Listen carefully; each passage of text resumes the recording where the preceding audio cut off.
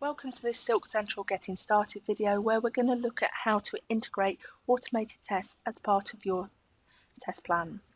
Now in Silk Central, first of all, we're going to go to Tests and we're going to select the Source Control Integrations. Within here, we'll be able to configure a new profile for a source control, and this is how we're able to specify the location of where we'll pick up automated test files from. In the source control system, you see a number of different options for source control system integrations that are available. Now I'm just going to edit an existing one and we're just going to look at how this has been configured. This uses a UNC path, which is where you're able to use a network location or a location on your machine. A UNC path is preceded by 2 forward slashes as part of the path name. The working folder here is a temporary location which can be used to store temporary files. Now if your network location needs to use name and password, specify it at this point. Now we're going to go into our test, and within our tests the first thing to do is we're going to create a test container. When we create a test container, this is where we specify which source control location we're going to pick up our automated scripts from. So we're going to pick up the sample project source control profile, which was looking at the C:/Silk4j file location. So for a basic level, that's all we need to do at this point. So once we have our test container created, it's looking at the right location to pick up the automated scripts files from. The next thing to do is to create your Silk Central test. So we're going to create a new child test. Enter the test name, and the next thing that we'll actually then looking at doing is we'll select the type, and it's at the type where you specify what is the automation tool you're going to use. We're going to select JUnit test, and a JUnit test is used to pick up a JUnit test, or we also use it for our Silk4j integrations. So we set it to JUnit and select next.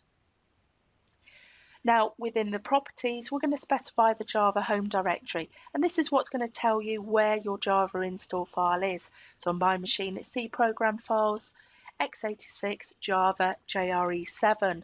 So we enter that location, you'll check that on your machine.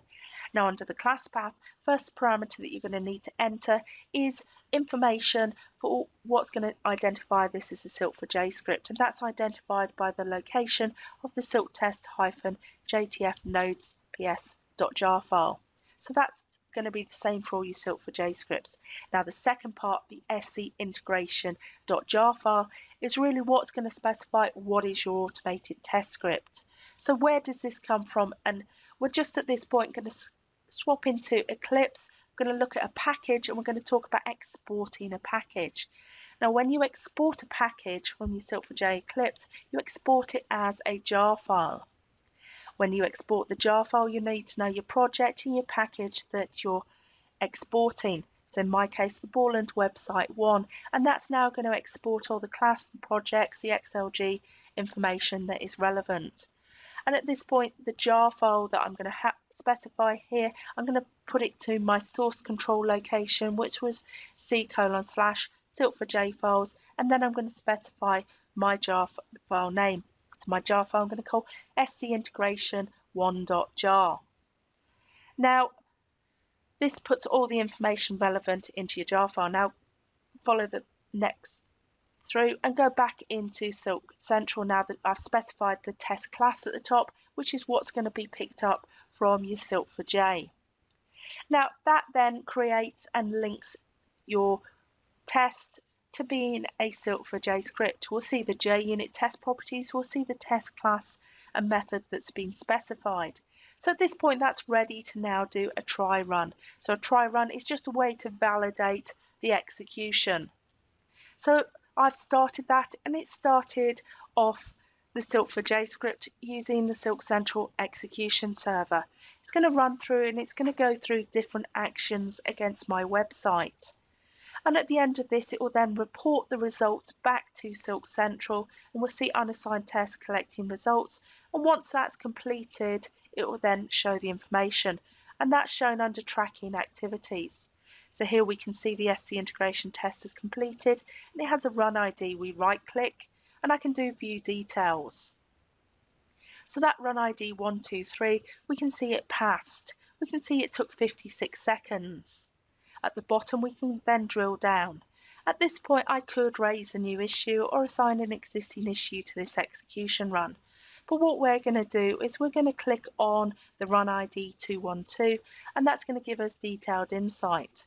When I go to my timeline tab, I'm going to see a visual storyboard or representation as to the different screenshots that were gone through and captured. And this is obviously dependent on how you've set up your automation tool. In this case here, I see bitmap images.